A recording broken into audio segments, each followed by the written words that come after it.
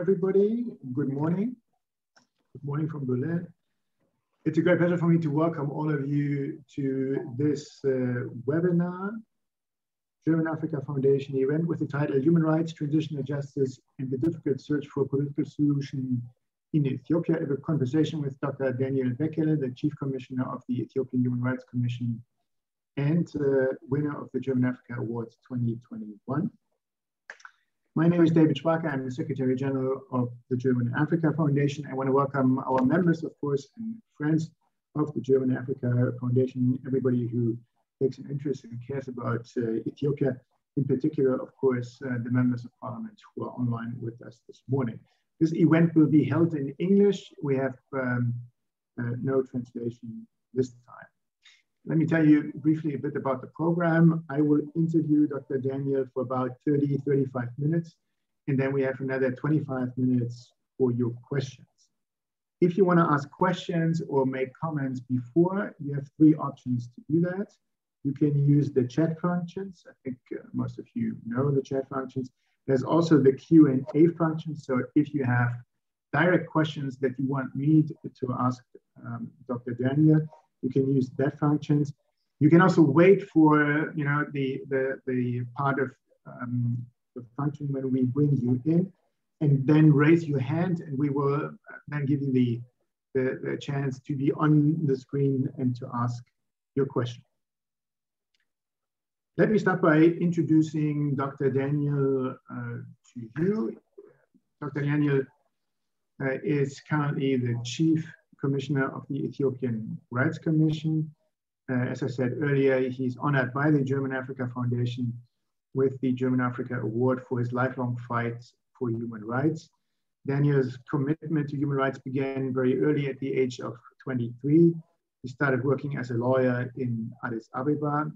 He worked closely on a number of rights, including women's rights, closely working with the Ethiopian Women's Lawyers Association.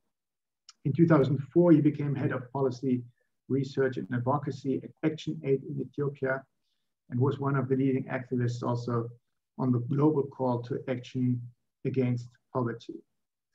In 2005, he was among the leading figures monitoring the elections, and after criticizing the conduct of the elections in 2005, he was attacked and injured by armed government security operatives in October of 2005. In November 2005, he was then arrested and subsequently sentenced to prison. And he remained in prison until March of 2008. Later on, between 2011 and 2019, he worked for Human Rights Watch and Amnesty International. He then came back to Ethiopia in 2019 to assume the position that he currently has, one of Chief Commissioner of the Ethiopian Human Rights Commission. Welcome, Dr. Daniel. It's a great pleasure to have you here, and thank you very much for being available for my questions and for the questions that the audience will ask later on. Let's start with a very general question to understand where you are coming from. Many people care about human rights. You, however, as we saw in your CV, dedicated most of your life to the protection of human rights. What made you do so? Were there any particular triggers in the beginning that made you choose this path? Sure, thanks, David, and thank you so much for that kind introduction, and good morning and hello to all the participants and the attendees for this call. In response to your question, I guess I can probably say that the fact that I grew up at a time when my country was under a military dictatorship and growing in an environment where I have been exposed to lots of violations and abuses by the military dictatorship at the time, including, witnessing how dissent and protest was brutally cracked down by police and neighborhood security operatives in my own neighborhood, around my school and around my family. And, for people who remember the time of Ethiopia's military dictatorship, it was one of the most abusive political rules in Ethiopia's history. And I suspect that environment made me a socially aware person. It made me aware of the need for social justice and the importance of rule of law. And I guess, that must have contributed to my interest and my work over many years on human rights issues. Thank you. I understand. You spent, as we saw, some time abroad working for Human Rights Watch and Amnesty International. And these are, if I may say so, these are nice jobs, or relatively nice jobs. Why did you then choose to come back to Ethiopia to take on the job as Chief Commissioner of the Ethiopian Rights Commission? Sure, yeah. I mean, in 2018, when Ethiopia's new political chapter started with Prime Minister Abiy Ahmed coming into office, it was a start of a major new political chapter in Ethiopia, which inspired not only Ethiopians, but I should say global inspiration as well, with a new hope for Ethiopia, which started off with a major shift from its political past, with opening up of political space and the reform and repeal of repressive laws and release of political prisoners and inviting all opposition groups into the country and so on. It was a major turning point in Ethiopia's recent political history, and it was in that context that I was also invited to come and support in the new reform and restructuring initiative. And it was an exciting opportunity, but it was also an honor to be asked to come and serve for your country. As you mentioned, I had some good jobs with major international human rights institutions, but with the support of my family and my friends, I had to leave my job and I had to leave my family to come and assume this responsibility. But I accepted it with a huge sense of honor, pride, and responsibility to participate in the reform process of Ethiopia's new political chapter, despite all of its challenges. Thank you. When you mentioned 28 and the big enthusiasm, I think that inspired millions of Ethiopians, and many people abroad had a lot of hope for Ethiopia and for true change in Ethiopia. Things have turned out in a different way, and since November of last year, a civil war between the Ethiopian government and the Tigrayan TPLF began that is still ongoing. How difficult has it been for you and the Ethiopian Human Rights Commission to work in this new, very polarized environment? Taking into consideration, of course, that after all, the Commission is an Ethiopian state institution. I mean, being a state institution is not a problem in and of itself, David, because national human rights institutions that exist across the world in all countries, including in your own country in Germany and in all other countries, the national human rights institutions that are established for the purpose of promotion and protection of human rights are all state institutions. And all countries actually need such a strong state institution that work independently from the influence of the executive branch of the government. So one of the problems in Ethiopia's political history has been the absence of strong, independent, and effective institutions. And part of the reason why I took this opportunity to lead the reform and the capacity building initiative at the Ethiopian Human Rights Commission. So being a state institution is not a problem in itself, and it is the right thing actually that all countries build strong, independent, and effective institutions. But the political environment in which we undertook this investigation, both as the Ethiopian Human Rights Commission as well as jointly with the UN Office of Human Rights, has been very challenging on many levels. One of which included the extremely polarized political environment in Ethiopia. I might probably also add that quite a toxic and quite a very unfriendly political environment in Ethiopia, which has divided people very sadly along ethnic lines, has made the work of an independent human rights inquiry difficult. But there were also other challenges, such as the security challenge, operational challenge, administrative challenge, the challenge of an emerging institution trying to build its capacity are only some of the challenges. Thank you. You already mentioned the report, the joint report that the Ethiopian Human Rights Commission and the Office of the High Commissioner for Human Rights published on November 3rd. A probe or a report about the human rights violations in the Tigray conflict from, I think, November of last year until June 30th, if I'm not mistaken. So this is a joint report. And I know how difficult it sometimes is to write a report jointly with another institution. So let me ask you, how difficult was it to agree on the same kind of language with the UN? Sure, yeah.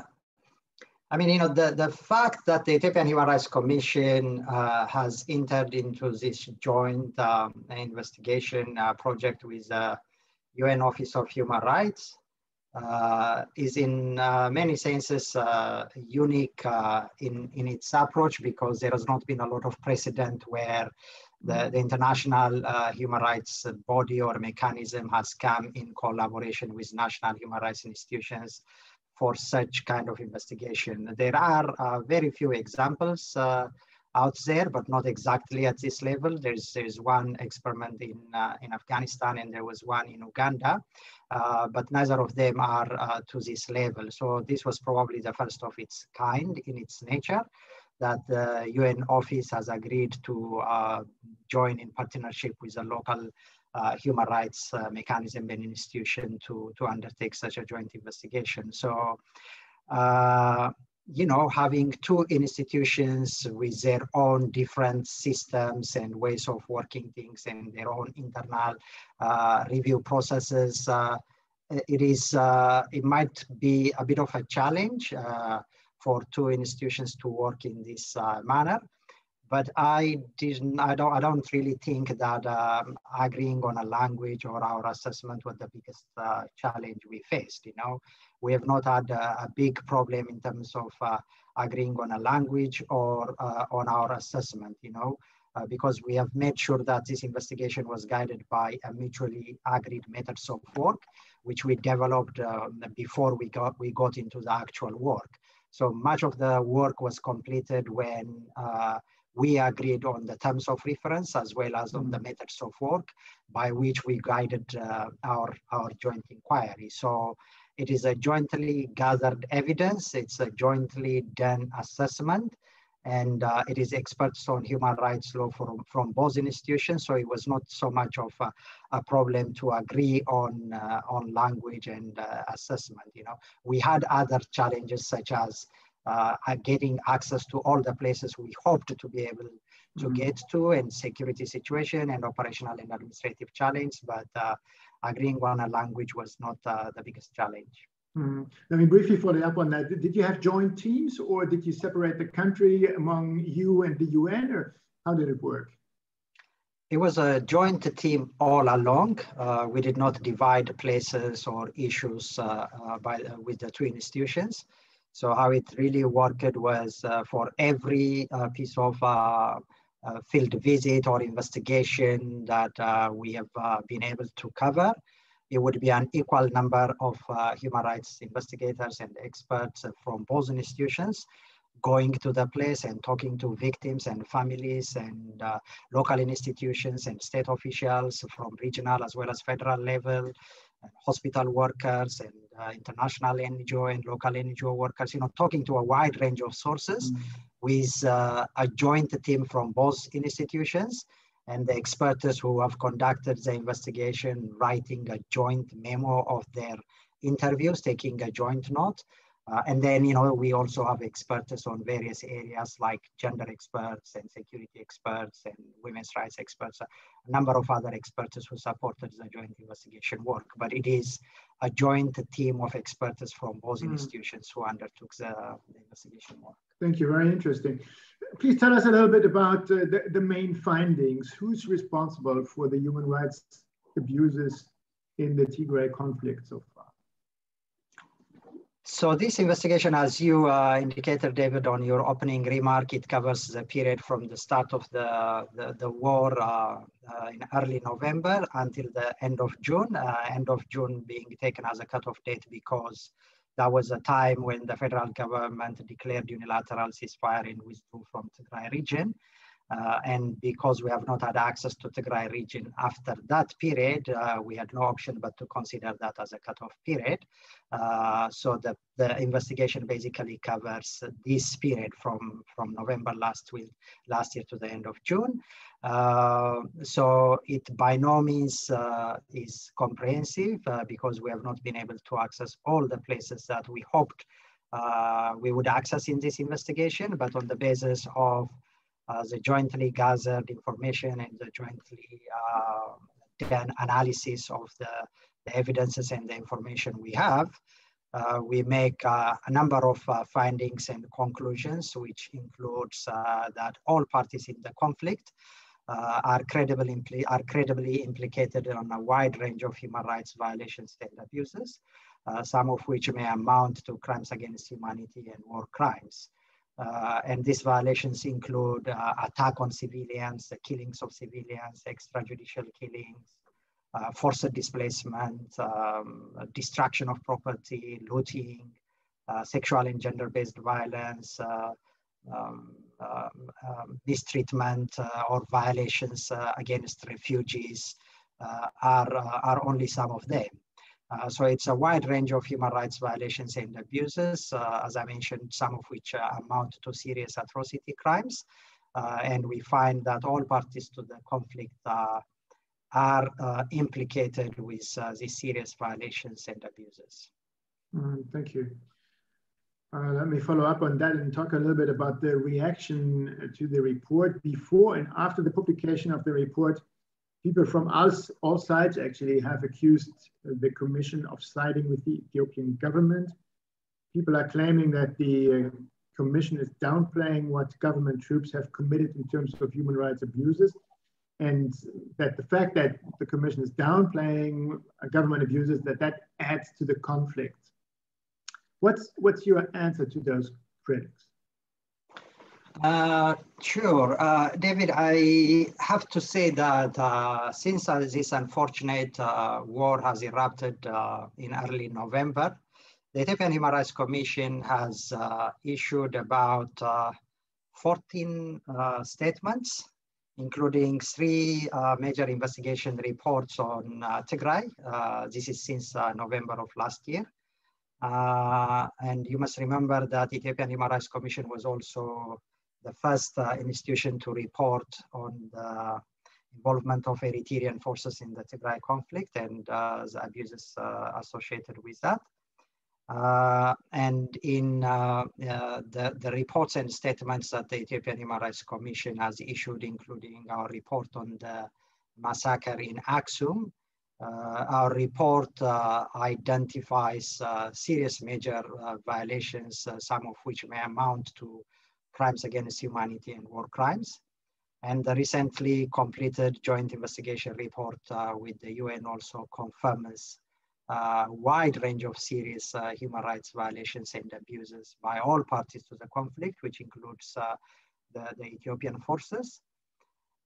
So I can't understand what it means when people make a criticism that we are downplaying the violations by the Ethiopian forces when we are actually investigating, documenting, and reporting some serious violations and abuses, some of which may amount to crimes against humanity and war crimes. That by no means is downplaying. It is just telling the truth as we find it. But as an independent national human rights institution, we don't focus on violation of only one party to the conflict. We do investigation on violations and abuses by all parties to the conflict, which includes the Ethiopian forces, the Eritrean forces, the Tigray forces, along with their allied militia and allied militias on the part of the Ethiopian forces as well. So we investigate, document, and report on abuses by all parties to the conflict. And what I find is a situation where, parties to the conflict and their supporters seem to welcome it when we report on violation of the other side, but they don't seem to like it when we report their own violations. So we get to be criticized or attacked by parties to the conflict or their supporters, left and right, because of this work we have to do of investigating, documenting, and reporting on violations and abuses by all parties. But this perception of bias is not unique to the Ethiopian Human Rights Commission. In the work we have done with the UN office, we have seen that there are some communities who had bias against the UN, and there are some places where we have seen bias against the Ethiopian Human Rights Commission.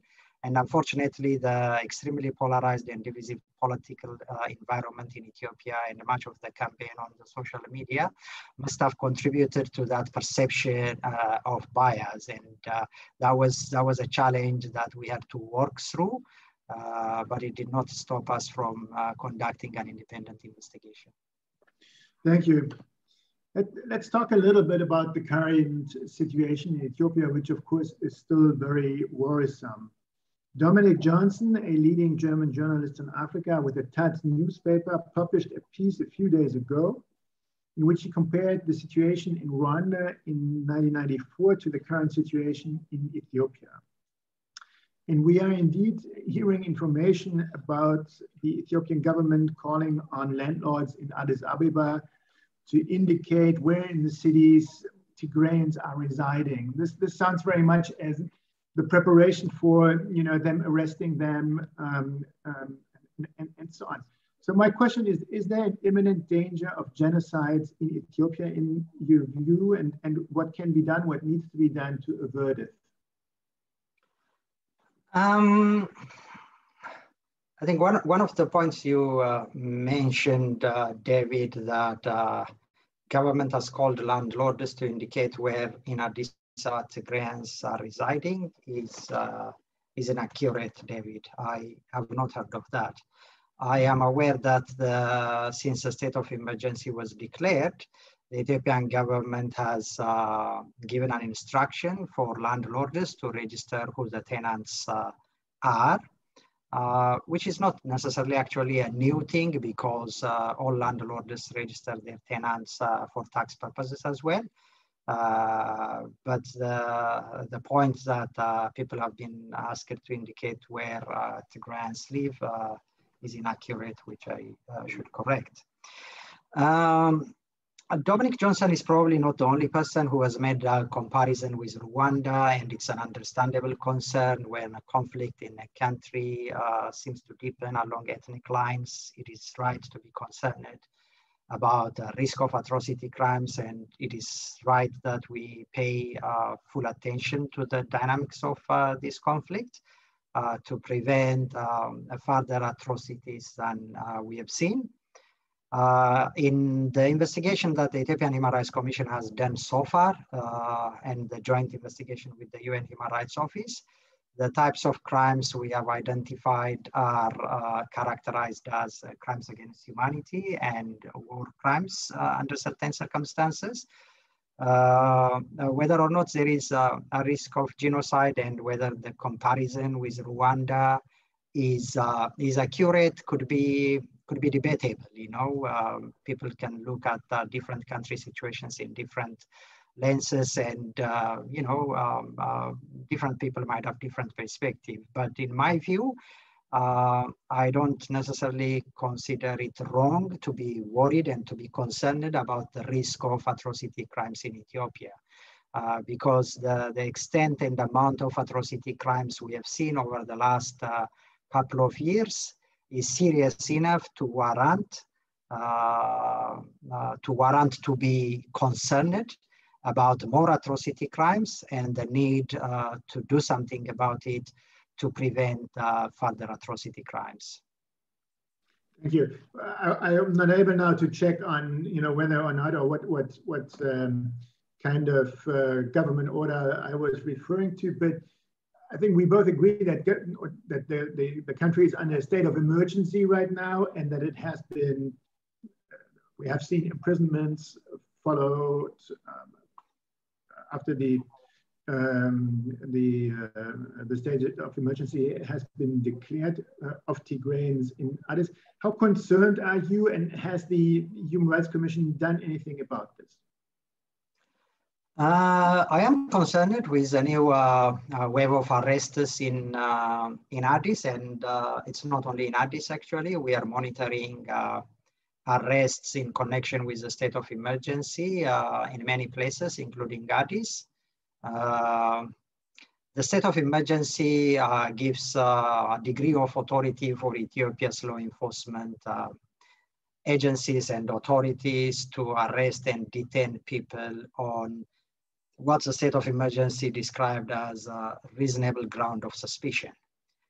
And we are concerned from the Human Rights Commission perspective on how this concept of reasonable ground of suspicion and power given to the law enforcement agencies is used and applied because, generally any state of emergency situation raises concern about human rights because some basic human rights would be suspended at the time of state of emergency, and more power would be vested with security officers, which definitely raises concern about the state of human rights situation in a country, which is why the Ethiopian Human Rights Commission is really mobilized to monitor the situation since the state of emergency was declared.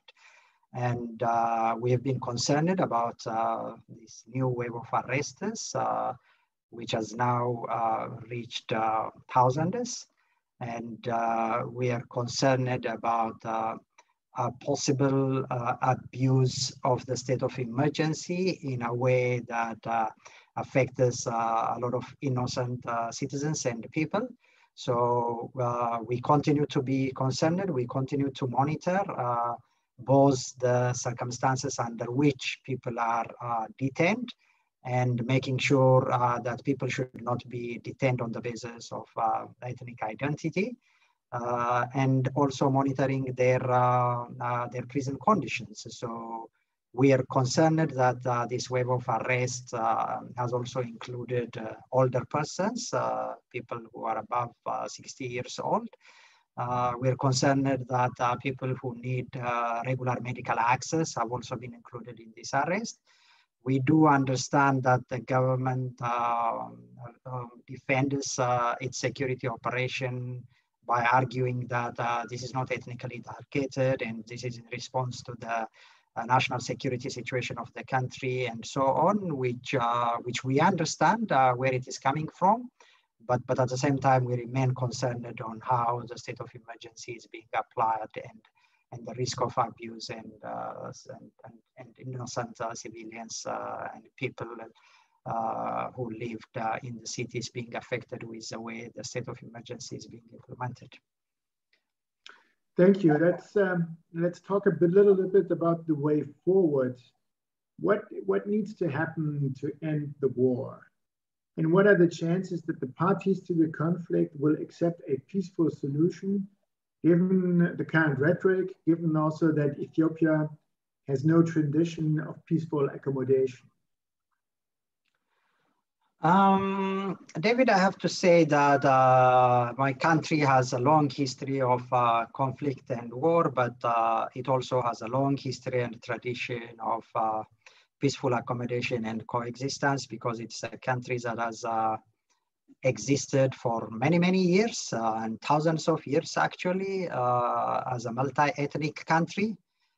We are definitely a diverse country with diverse ethnic groups and diverse language and colorful diversity.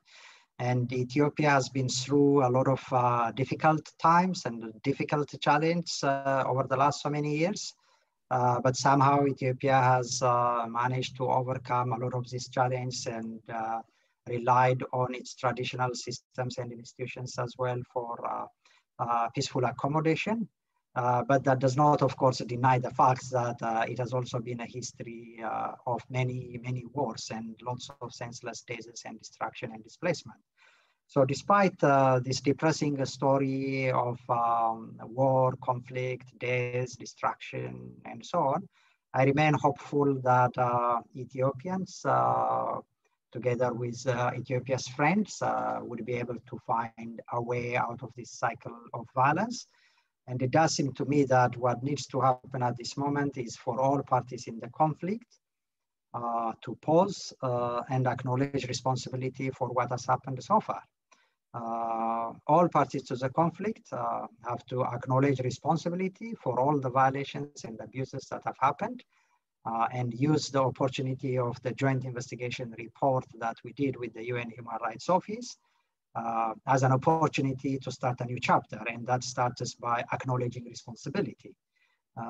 Instead of pointing finger against each other, I think all parties to the conflict should take a moment to pause, to acknowledge responsibility, and to agree on a new way forward, which includes cessation of hostilities and agreeing to resolve all the problems and differences in a peaceful way for what is essentially a political problem. Thank you.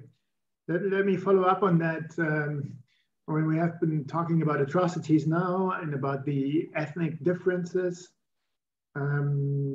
which have, I think, grown over the past 30 years. My question is, what are the chances, or let's say, what are the foundations of a future Ethiopia? Is there still enough common ground among the different peoples of Ethiopia to agree on a common way forward? Is there something like a common vision of the country that all Ethiopians eventually will be able to agree upon? Yes, David. I mean, I think it's both interesting and useful question that both Ethiopians and friends of Ethiopia should be asking and searching for what that common ground is for a future vision of Ethiopia. I mean, I would say, you know, it has been such a brutal conflict and lots of violations and abuses, which has undoubtedly damaged social fabrics in a community as well. And it will definitely take some time to heal the wounds. It will definitely take some time to build confidence and trust among communities. And sadly, the type of political rule that Ethiopia has been through over the last 3 decades has contributed to a degree of division and tension along ethnic lines in Ethiopia. You know, the type of political system we experimented with, which was meant to address a history of inequality among the Ethiopian ethnic groups, has unfortunately ended up in exacerbating the problem than resolving it. So Ethiopians have a huge task to confront what has worked and what has not worked, and to agree on a way forward with an honest conversation, with an honest dialogue of what the problem has been in the past and what has worked, what has not worked, as I mentioned. And I do believe that the sense of Ethiopians feeling as a country, as one Ethiopia, based on its diversity, as well as Ethiopia's long history, Ethiopia's long history of civilization, Ethiopia's long history of coexistence of different religious groups and ethnic groups, and Ethiopians' desire for Ethiopia to continue as a country would hopefully be a foundation for Ethiopians to come together and chart their future. I know it is not going to be easy, but you know, I think Ethiopians, along with our partners and friends, have a responsibility to tackle this head on. I think what we need to understand is war should not be the way to resolve differences, and it is really a moment to pause and think that lots of suffering have already affected millions of people, and it is a moment to take responsibility to come together around the table to think about the way forward, David. Thank you. Let me follow up on that, but also go back then to the beginning when we talked about 2018 and the great hopes that Ethiopians and I think millions around the world had when they saw young people taking to the street. How much is left of this movement? How much is left of 2018? And can the enthusiasm about the opening of 2018 still be part of the solution now? And maybe as a separate question, what role can the Prime Minister still play in the future of the country in your view? Sure. I mean, the excitement, the demonstration, and people taking it to the street in 2018 and just ahead of the new political chapter in Ethiopia, and that big sense of hope and inspiration has certainly suffered a degree of challenge over the last couple of years. But despite this challenge, I remain hopeful that the majority of Ethiopians still are very passionate about the peace and development and future of their country.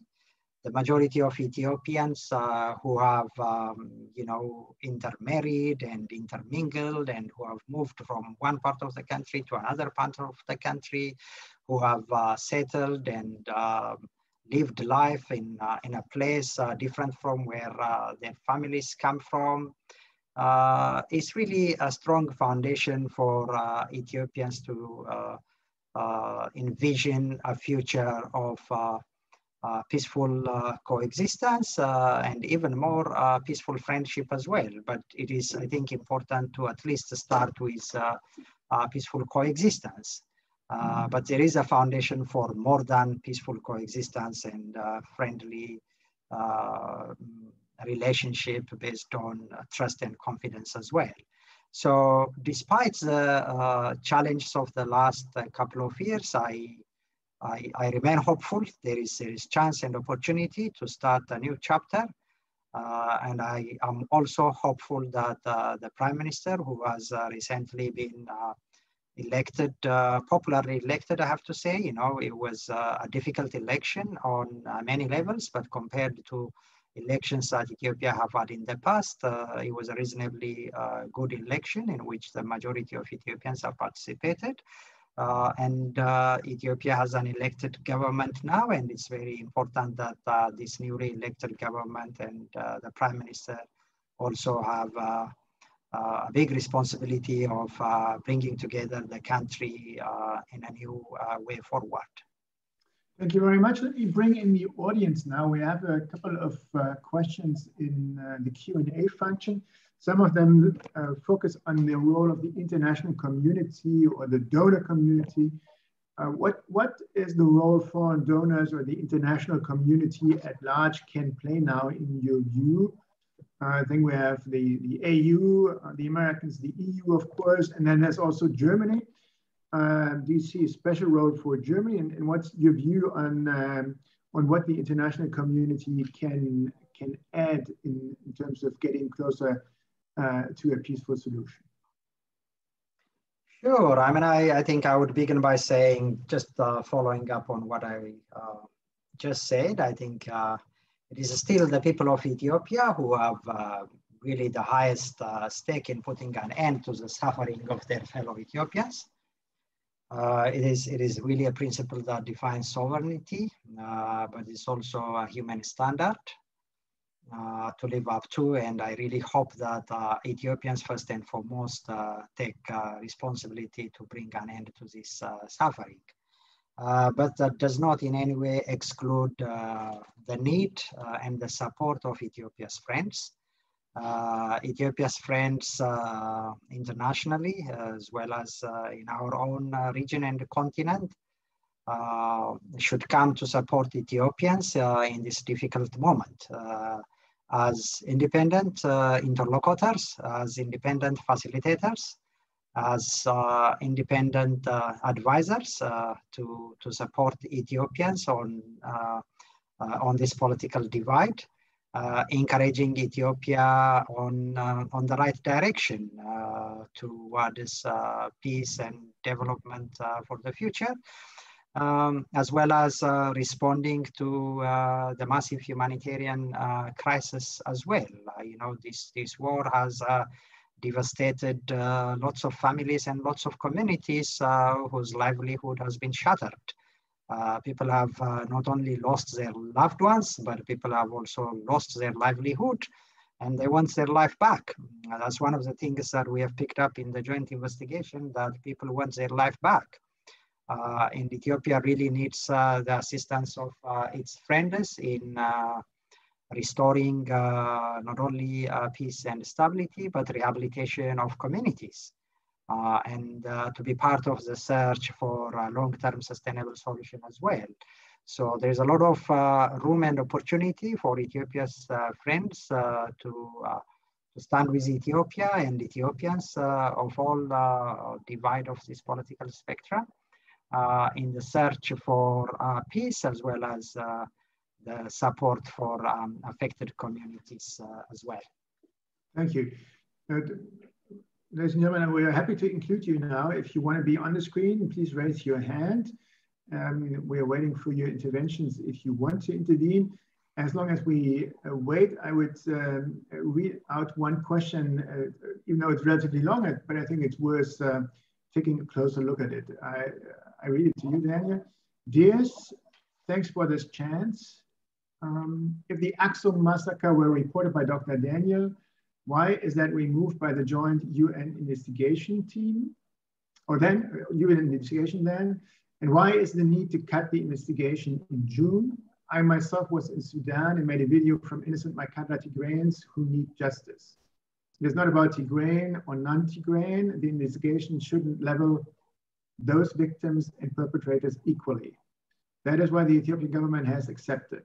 The genocide on Tigrayans has started with words. Dr. Daniel was trying to hide the atrocities of the government. Tomorrow, there will be one independent investigation for sure. Think about it. Justice must be done.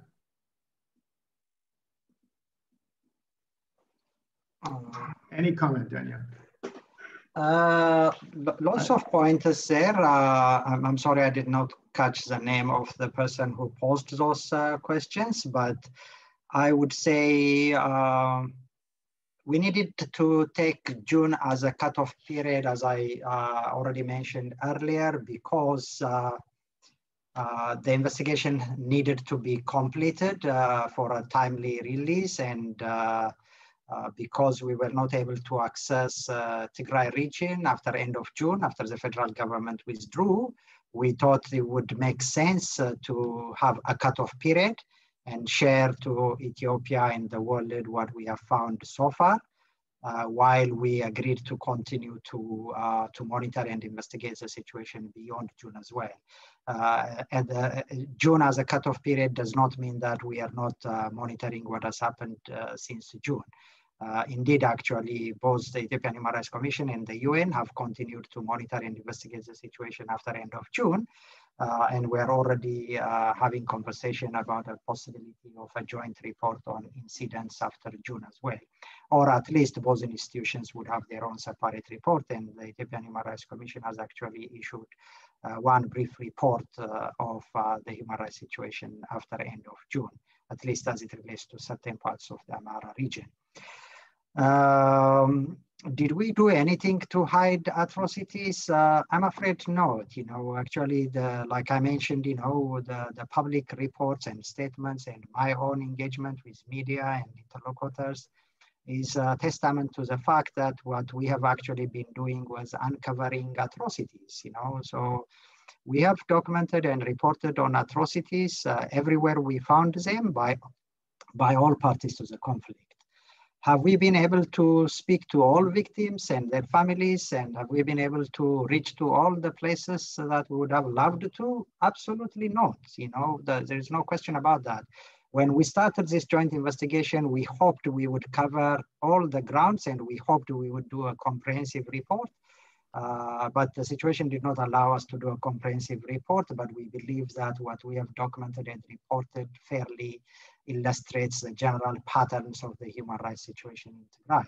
But this report is not necessarily the end of all investigations. I hope we will continue to try and access all places of atrocity crimes, and we will continue to investigate, document, and report, because the truth has to be told, because justice has to be done, because victims and families need to be redressed.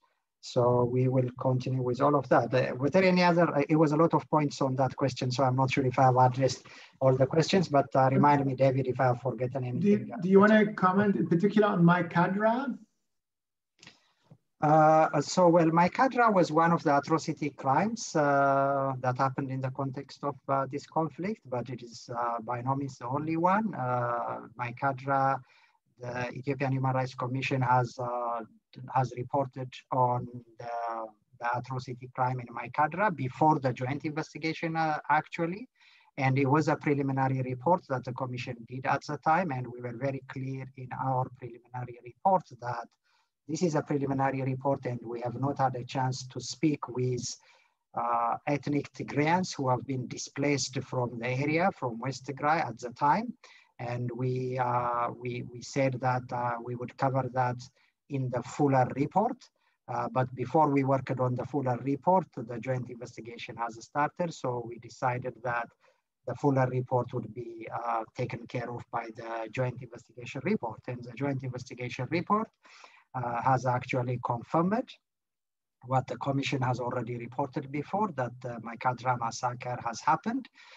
And it also led to another reprisal attack that has targeted ethnic Tigrayans, both for unlawful killings as well as forced displacement from the area. So what some of my brothers have been saying that Maikadra did not happen is not true. Maikadra has happened the same way as the Aksum massacre has happened. You know, there are some people who deny Aksum, there are some people who deny Maikadra and other atrocities as well. But the bottom line is Maikadra is a real massacre that has happened. Aksum is a real massacre that has happened. And these are only some of the atrocities we have documented. Lots of terrible things have happened in this war. And the joint report is probably the first faithful account of what has happened in Tigray in this unfortunate war, David. Thank you. I welcome Robert Smith now on the screen. Thanks for participating, and please ask your question. Thank you so much. Thank you for the discussion. Too much to be asked and too much to be commented. I understand the spirit of the discussion, and I appreciate that. You have said and you have appealed that the Friends of Ethiopia should come forward and support Ethiopia in this time. I have observed, I've been observing constantly during the last 12 months that Friends of Ethiopia who have very deep connections in different regions have been heavily attacked. It's not only about Ethiopians attacking Ethiopians, it's very much about different groups from government level to the, let's say, social media level, and different professional groups who use all their leverage to intimidate groups who are not only Ethiopians, but people linked with Ethiopia, institutions, individuals, and so on. So supporting Ethiopia normally doesn't mean supporting the rhetorics, and in this case, very much the rhetorics of war. We have to be, I think, very clear that we have participants of the conflict in power positions. This is not about individual groups moving against each other, and we can have a neutral stand if we are working with the government. The government itself is a party of conflict. So if you want to support Ethiopia, which always means supporting Ethiopians and supporting them in their quest for peace and solutions, it always includes heavy criticism, polite criticism certainly, but heavy criticism towards actors of the conflict. And here's the problem.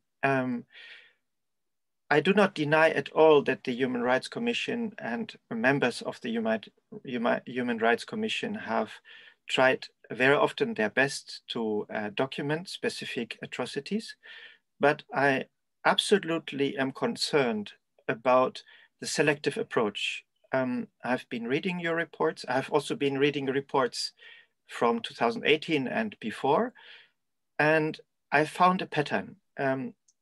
You rightly said that there is, it cannot be comprehensive. Yes, I understand that. And it would be foolish to demand a full picture within a short time. But there's a meta level. Let me focus on that. And then I will finish with my question because I needed to explain my question. There's this meta level. One is reporting what is accessible, what is known, and then the question is what is made out of the reporting. Maikadra, you have mentioned it, is the key example. As you know, the Maikadra report had been used immediately by government actors to justify war emotions. And as we have seen with specific actors in the social sphere, even genocidal speeches. This was regularly enforced, strengthened with the references to the Maikadra report. So if you want to play a key role in the discussion how to improve the human rights situation, I think it's absolutely necessary that you also address this meta level of abuse of your own reports, and also address the problem, how it can happen. It's not only because you do an independent research and someone will abuse it. No, you have a leverage, you have a possibility to respond. And in the case of the Maikadra report, we have observed that your commission moved in, of course, evidently with government support, which by itself constitutes the problem because the victims, many of them were displaced, or were extremely afraid to get into contact with anyone linked with the government, which is extremely understandable. It's part of the methodological challenge. But then if you publish your report with some authority, it creates false evidence. Not because, I don't say that, you wanted to create it, but by default, it's a question of methodology. So it will be misused, and that's unavoidable if you accept such kind of conditions. And there's a problem, and I feel to some degree, your work has been instrumentalized for the war, and that's a problem which is really important to be discussed. Thank you so much. Thank you, Robert Smith. I think we understand the question and the issue at hand. Daniel, what's your response? Sorry. Sure. Thanks, Wilbert, for those comments and questions. And let me say a couple of things. One, you know, in any human rights investigation and reporting, there's always a risk that parties to a conflict or their supporters might want to use a human rights investigation report to advance a political agenda. Maikadra and the Ethiopian conflict is not unique in this sense, you know. When you have parties who are actively engaged in ongoing conflict and ongoing hostilities, it's not surprising that all sides to the conflict will cherry pick and use any media reports, any speech by any government official or international personality or whatever, you know, to advance their cause. So it's not a huge surprise that, you know, parties to a conflict use any publicly available information to advance a particular kind of narrative or a particular kind of cause. Would that be an excuse or a reason for human rights workers to stop their work?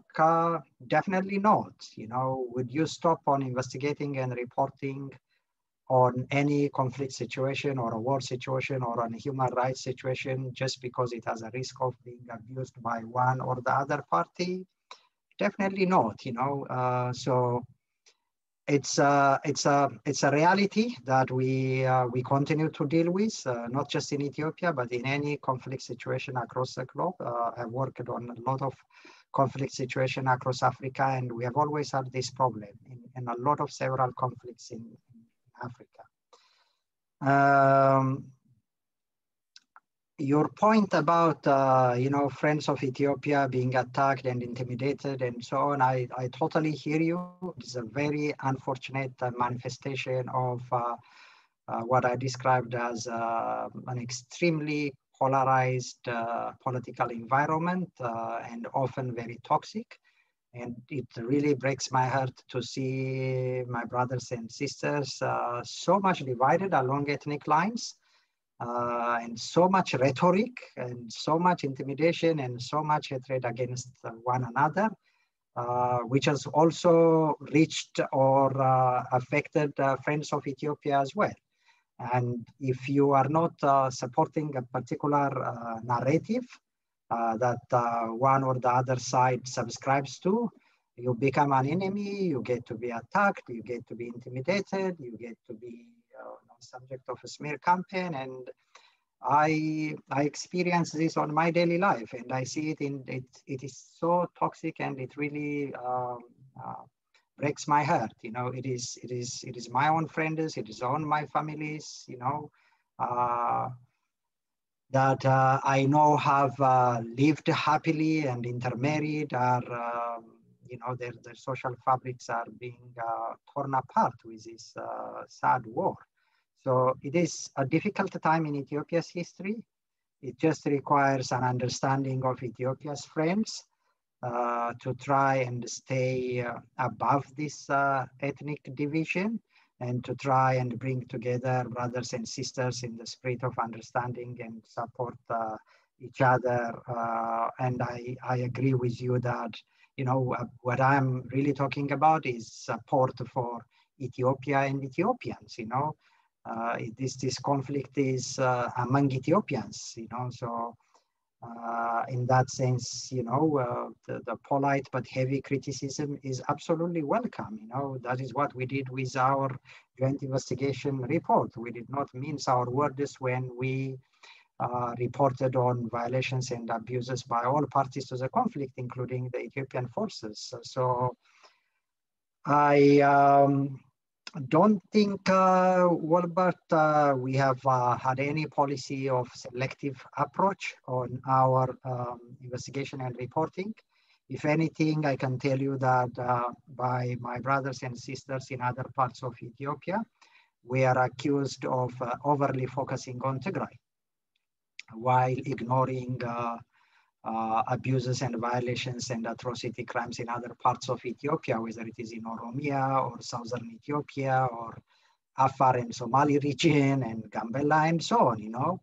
So if you're really sitting in my position, much of the complaint I'm also hearing is, you know, people tell me like how many outputs you have had on Tigray, but not on Somali region, on the conflict between Afar and Somali situation, you know, which has affected lots of people. You know, I can go on and go on to tell you that, you know, unfortunately, my country is in the middle of violent conflicts, and there is no region that is not affected by such violent conflict. And it is such a young institution desperately trying to respond to a lot of emergency situations across the country. And we do our best, but unfortunately, we continue to be attacked left and right because people tend to look at our work in an ethnic lens and criticize us for some things which we have no control on, such as how your report is used by parties to the conflict. You know, when there is a clear distortion of our findings and recommendations, we go out to correct misrepresentation. But do we have control in role in controlling the war narrative. I don't consider that as our role. We don't get into the war narrative of the parties. We focus on our human rights work, and we report on human rights violations by whoever does the violation. So that is where we come into the picture in this conflict as independent institution, doing our best. But I really genuinely welcome any feedback and criticism in our work. I don't consider our work is beyond criticism. I don't consider our work is comprehensive enough. So I welcome any feedback and criticism, and my colleagues do the same. And it would be useful to help us to continue to improve our investigation, documentation, and reporting. Thank you very much for a very comprehensive answer to a very comprehensive question. We are almost out of time. I would like to ask you to put forward two more questions that I see in the chat. And I would ask you to give brief answers if you can. One is really straightforward. Does Daniel believe ethnic cleansing of Tigrayans happened in Western Tigray? The other one being, how do you see the demonizing language Abiy uses against Tigrinya people, such as hyenas, cancer, and so on? So two very different questions, but two straightforward ones, I would think. Sure. Quickly, David. The joint investigation report has clearly investigated and documented forced displacement of people. One, as a result of the war, and second, forced displacement. And one of these is particularly in West Tigray. And lots of ethnic Tigrayans have forcibly been displaced from West Tigray. This is clearly very well documented and reported in the joint investigation report. We have documented and reported on forced displacement, not only in Western Tigray, but in other places as well, actually. The joint investigation report has not used the phrase ethnic cleansing, which I am aware some politicians have used, but I have to point out to the attendees, the questioner, that this concept of ethnic cleansing is not something which exists in the international human rights framework, although it is a concept that has evolved in the context of a conflict situation and has increasingly been referred to in judicial tribunals and has been used in UN instruments as well, but it's a concept which does not exactly exist in the international human rights framework that we use to guide such investigation, which is why the UN and Ethiopian Human Rights Commission joint investigation has not used that language. But we have definitely reported on forced displacement of people in places including West Tigray. Dehumanizing language, we have also clearly spoken about this as the Ethiopian Human Rights Commission. We have seen tendencies of hate speech and misinformation and disinformation, particularly with the rising use of social media in Ethiopia. We are concerned about the level of hate speech, incitement, and dehumanizing speech. I have to say from all parties in the conflict. People from both sides of the conflict have used dehumanizing words against each other, which is not acceptable. We condemn it in the strongest term, and we have urged and called all Ethiopians, and particularly people who are on media use and social media and political leaders and everyone who cared about Ethiopia to restrain themselves from insightful remarks, from dehumanizing terms and words, which should be condemned in the strongest terms. Thank you very much. It is 12:35. We're at the end of our program. I think we covered a lot of ground. I know that there are still many questions and comments out there, and that not everybody is happy and does agree with what has been explained and put forward by Dr. Daniel. I still want to thank everybody for being part of this conversation. I think it was a civil conversation in the end, and it was a very interesting and I think timely one. So thanks for being part of this program, Human Rights, Transitional Justice, and a Difficult Search for a Political Solution in Ethiopia. I think we all hope for a political solution. We wish you, Daniel, all the best for the work of your commission. And we hope, obviously, that the commission and its work, the joint report and the reports that you will issue in the future may be part, maybe the beginning of what eventually then can be a political solution for Ethiopia, a country I think that many of us, all of us, I guess, care a lot about. Thank you so much. And thanks to the audience for being with us.